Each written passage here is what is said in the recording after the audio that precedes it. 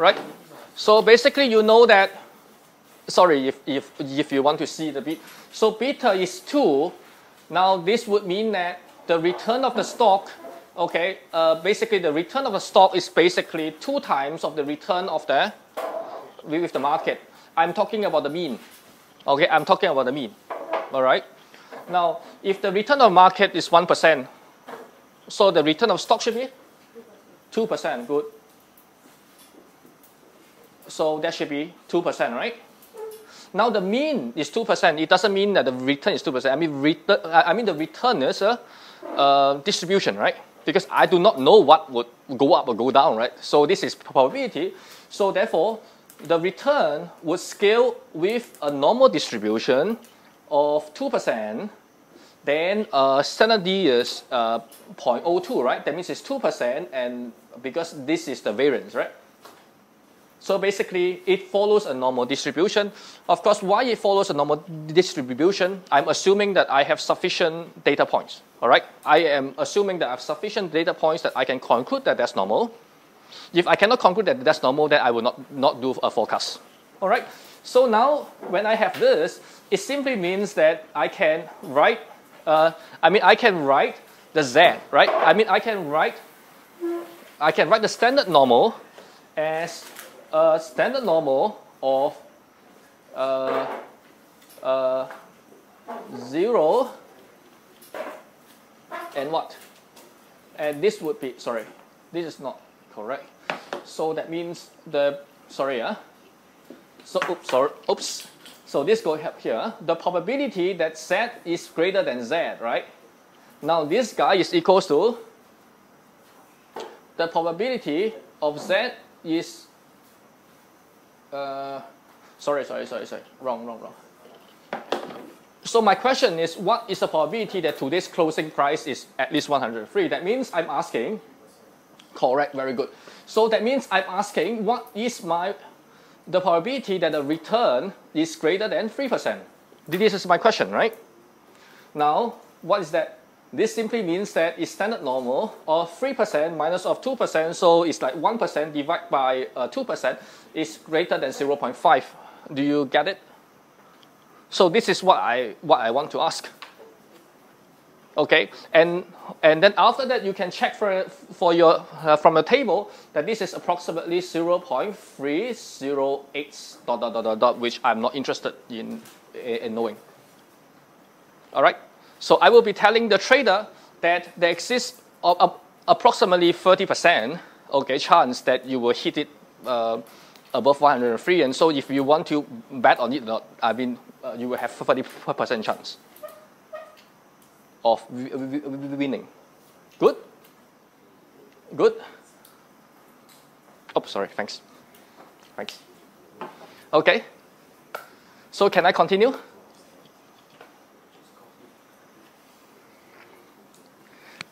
So basically the answer is here.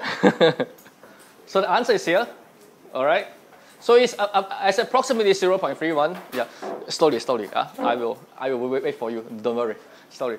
Okay. So this is the solution. All right. This is the solution. Now, before I start off, with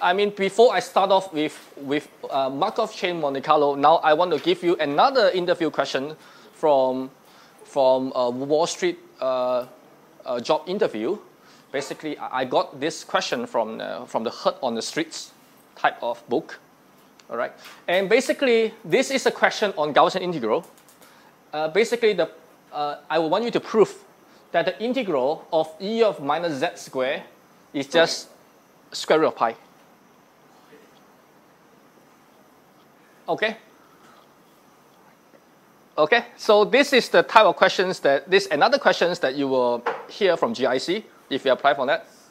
So I want you to prove that the integral, okay, over a Gaussian, okay, over e of minus z squared, I want to integrate out, that gives you square root of pi. Maybe you want to try it on a piece of paper and see how it works. You learn integration, right? Right? Integration. One-dimensional integration you have learned, right? Okay. Yeah. So you can try. You can try. All right. Then I would continue on my talk. Okay. So while you try working on that, then I will continue on my Markov chain Monte Carlo. Okay, because they are okay. You might come here for a bit more fun, or you might come here just for the dry lesson. But that's very useful. I mean, what I'm telling you now is very useful because that is actually the second pillar of your mathematics, which you all completely miss. Now we have this Markov chain Monte Carlo. So I would want to ask the question. All right, I want to ask the question whereby what is my probability of this standard normal? Okay, that is greater than 0.5. Of course, I know how to tabulate from the table, right? I mean, I know how to tabulate from the table. I mean, suppose now you forget to bring your table. Okay, suppose now you forget to bring a table, then of course you can tell me, okay, I mean, I will Google it out, right? But okay, suppose you have, you don't have internet, but you have a computer, and you can write a simple program. Okay, so now I'm going to teach you how to do it. Okay, so what happened is, now you always write something called what you want to measure. All right. So this O is what you want to measure. Okay. This. Okay. I mean, for this, you really have to cultivate a bit of a practice. I mean, feeling or the intuition. Now, what we call OZ as the measurement, what we want to call the FZ as the weight. So I want to write in this form. So clearly, that FZ is just this guy. All right. So that means I want to do it that. Then I want to random walk over. So I want to random walk over the space. Okay. So I want to random walk over Z, not randomly. I mean, no. I mean that's randomly, but not uniformly. All right. But I want to spend more time here, and I want to spend less time here. Can you see? Because there's really no point in spending time over at a large Z, right? Because that gives you 0, right? You should spend more time in a larger area, right? I mean, in a larger probability, rather than you want to spend more time here, right? I mean, this is how you want to go. So this is known as importance sampling. So now you have a importance weight, all right? And the weight is known as FZ, and basically here I want to choose it to be the Gaussian weight. And the Markov chain basically, it basically yes memory. So the whole process, it starts off with something like you have a random point Z1, then from Z1 you want to go to Z2, then from Z2 then you want to go to Z3, and so on. But not every step you can move. So there are some steps that you cannot move. All right.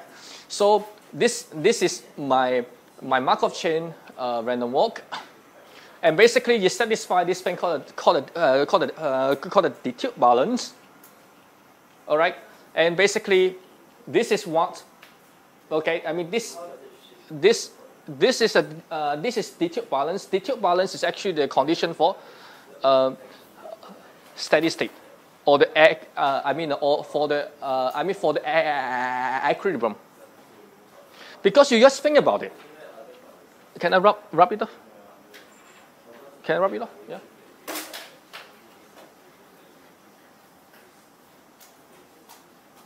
You just think about it.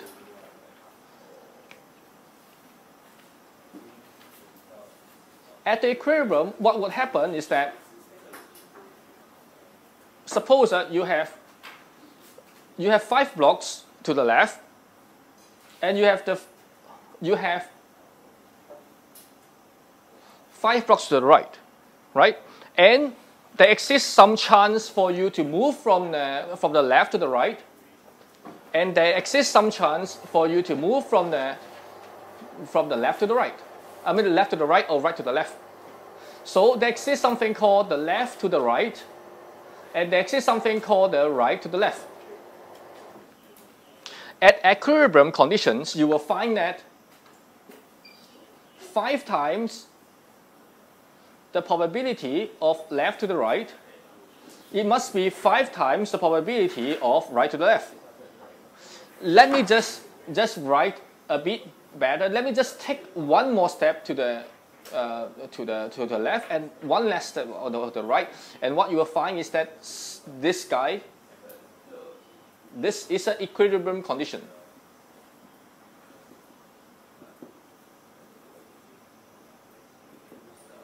Are you convinced? Are you convinced? Right.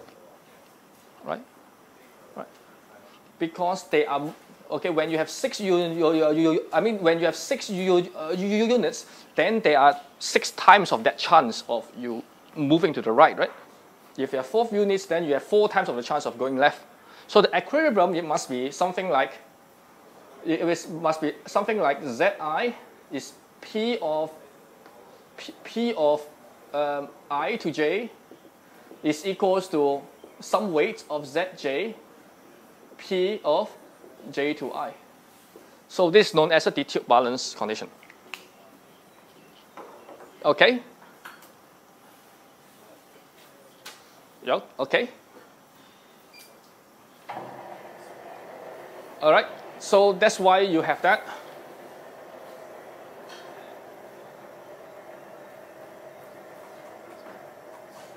That's why you have a D-tube balance equation. And basically this, so you can see that the probability, okay, to go to the right is dependent on the weights. Can you see that? So your random walk actually is favored more towards a larger weight. That means overall I will spend more time here than rather I will spend time here. Yeah. Yeah. And so, but here you cannot trust the answer. I mean, you cannot trust the error because it is truly not independent. Because now they are not independent. Why? Because there's memory. So you can't really trust the answers. I mean, you can trust the mean, but you cannot trust the error. Right? Because statistics means what? Statistics means that you have to have independent samples, right? But here it is clearly not independent. Okay. I will speed up a bit here. All right. So what happened is that I write a program that implements that. Then what I found is that I find that the sum of the area to the left and the sum of the area to the right. So basically, I just do a mirror, yeah? So I just do a mirror. So I will expect that the total area to be 0.308 times 2, which is 0.615 something, right? 0.617 something, which I basically get the answers here. All right? So you basically, you will have the exact answer, all right? If you have something else, that means you are telling me either you have done something wrong or mathematics is completely wrong. But I would trust that you have done something wrong rather than the mathematics is wrong. Okay? And it will always work because of central limit theorem. So this is the 4th time you hear the name central limit theorem. That's that important. So now I want to spend more time, okay, into the engineering application engineering aspect, okay, of Monte Carlo method, because I'm like running out of time. So this is known as the quantum engineering, all right? Quantum engineering. Why? Because I think there's nothing more in science, okay? That because now we all know that quantum theory is correct. So I mean, there's no more questions on whether quantum theory works or not. Now the question is how to engineer quantum theory to work for what you want to work on, right? Okay. So I mean, there's no foundation in science that we would want to ask, but will be how you want to engineer quantum technology. Now, this is the question. So that's why people have already slowly changed the term from the physics to engineering. All right. And in America, or in Europe, there are certain certain schools that they have separated quantum physics from the physics. So basically, it's just like you are having a separate department. And basically, when you do Monte Carlo, randomness is everything, right? I mean, the whole assumption is that you would have perfect random number, right? I mean, the whole idea is that, the whole assumption was that suppose you have a perfectly random generator, then I could work out those mathematics, right? So, but the question is that, why are you so sure that these numbers are random? Okay, because how could you generate random numbers out? All right. So of course now one way is that you just trust us. All right, that we give you a black box. Okay, that is known as random number generators, but they are nothing but a sequence. All right, sequence. A sequence means that these random numbers are not that random. These random numbers are actually pre-known. So they are deterministic, but they are deterministic in such a way that it looks random. All right, it looks random, and you start the random numbers sequence normally based on the time, based on the current time that you start the sequence. So these are known as random number sequence, and they're actually deterministic. They are quasi-random, but they look random, and it actually works. Okay, and they're fast and efficient. Normally you can generate 1 billion random numbers in 1 second. Okay, there's no problem. And they are used for industrial standards norms, all right? Okay, for example, the machine twister random number sequence, okay? So normally if you call Yoshiko Pi, then basically I will be giving you this random number sequence, okay? But I will not give you the perfect quantum sequence, because that will not work. Why? Because this type of perfect randomness quantum sequence can only give you like 1,000 random numbers per second, but this is way too slow for efficient calculation. All right. The second way is that you get it purely from quantum mechanics. Okay. One example is called the so-called photon beam. All right. Photon beam splitter. So what is photon beam? It's very, very simple. If I were to be born 20 years ago, right? I could already make this money already, right? So it's very, very simple.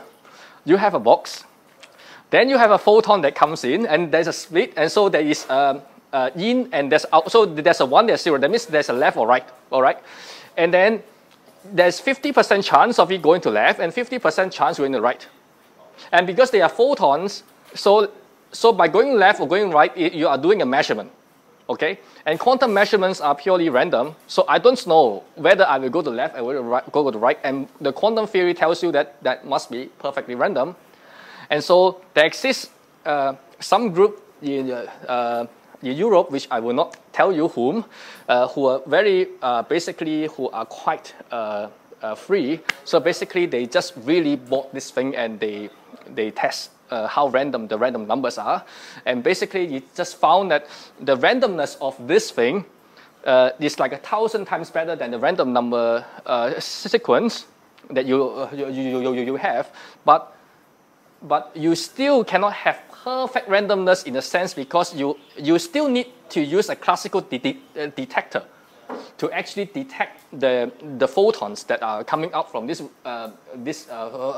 photon beams splitter. So that was what happened. Okay, and so if you really want perfect randomness, because if you really want no one to screw up your credit card, okay, you really want to ensure no one to screw up your perfect privacy, then you should be targeting at the quantum random numbers. So, but the random numbers that you get from the photon beam splitter will be quite slow, because then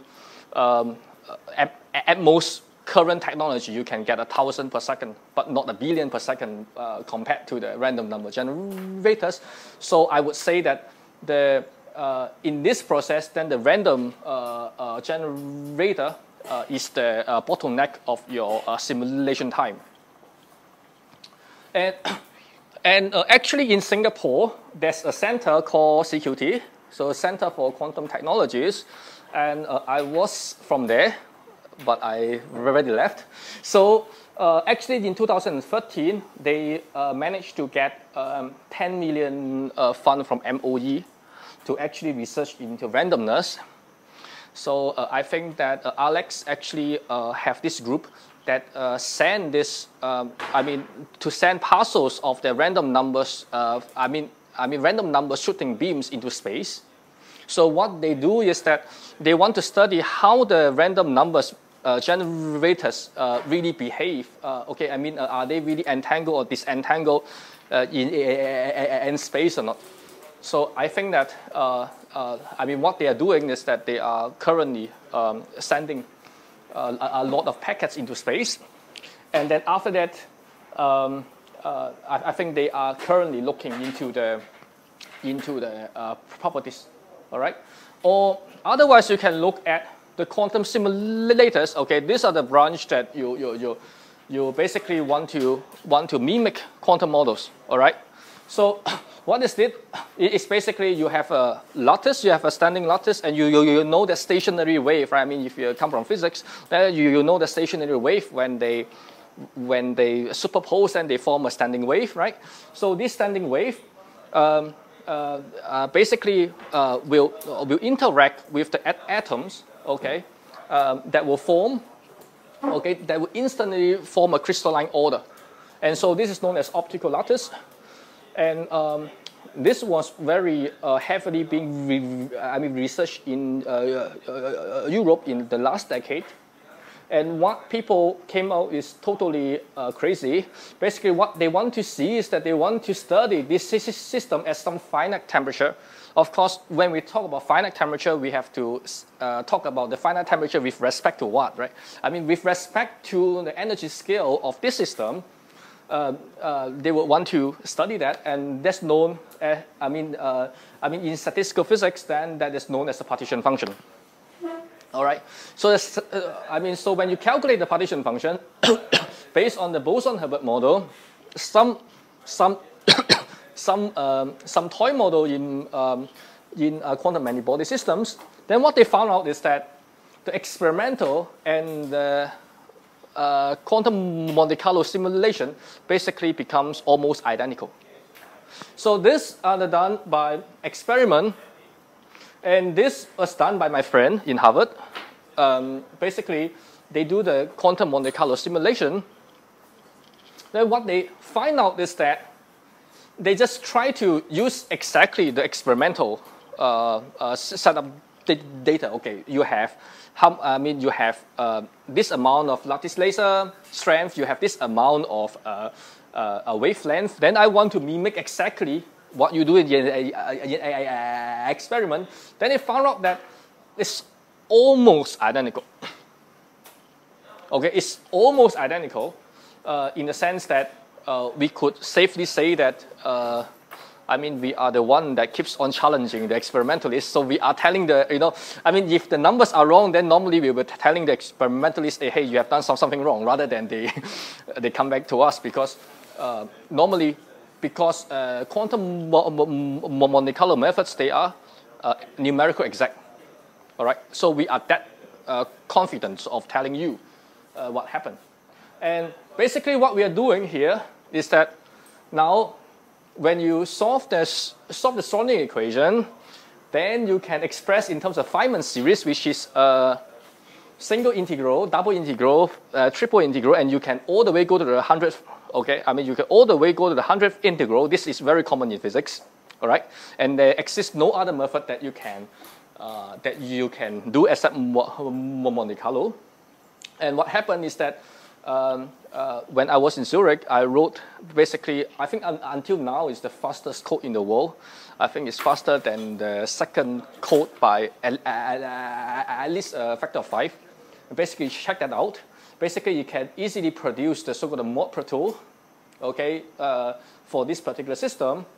Then basically we also created a quantum thermometer, all right, and which is currently used as the standard in Max Planck lab, all right. So basically, me, okay, my team, I mean my previous team, as well as my as well as our friends from US, basically we formed the so-called fluctuation dissipation thermometer, which is used in Max Planck currently. And the quiz is, can you prove this? Has anyone got that? I buy you dinner if you can do it. Can you do it? Dinner. No one? No one? No one? Okay. Then I disclose the answer. So the solution of the quiz, basically, all you have to do is e to the power of minus z squared dz. Okay, I created 2 copies of that, and then I take a square root. So basically, it's z squared becomes z1 squared, z2 squared. Then I combine that, becomes a double integral. So this is something like dx dy. Now dx dy we can transform it to r dr d phi. Basically, we can go to polar coordinates. Then after that, this becomes very easy. Where d phi is just 2 pi, and this becomes the integral of r e to the power of minus r squared. Now this is very easy. Now the whole reason why we want to do it, because we want to make use of the Jacobian of the system, which are extra r. Then it will give you the proof, which is quite simple.